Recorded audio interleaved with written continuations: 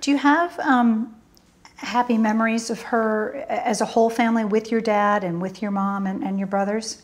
Oh yeah, there are plenty. Going to the zoo. On the weekends we drive to St. Louis and have a family weekend and playing flag football and going to our family events. They're definitely there. What are you doing, Lindsay? It was definitely a normal childhood.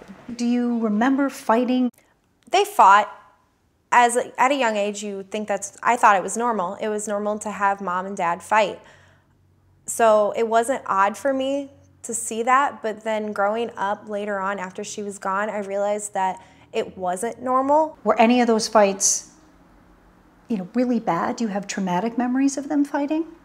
There's one night where I was woken up and I remember sitting at the top of the stairs and it wasn't a good fight. And again, at that age, I didn't realize that it wasn't normal because when you're that young, the only relationship you know of is your mom and your dad. I saw them drink, not obsessively and not to the point of a problem. You know who the Miles are? Yep, my neighbors. Your neighbors. Yep. Mrs. Miles was on the stand and she said there was one night where you had been thrown out onto the porch and you were banging on the door saying, "I promise I'll do my homework, let me in." Do you remember that night? I do remember that night, and it was really traumatizing because children don't want to do their homework. It's typical. And then all of a sudden, I'm outside in the cold, not being allowed back into my own house.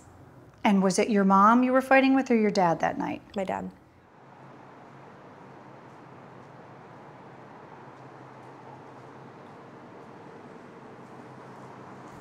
Your hope that you would get back together as a family?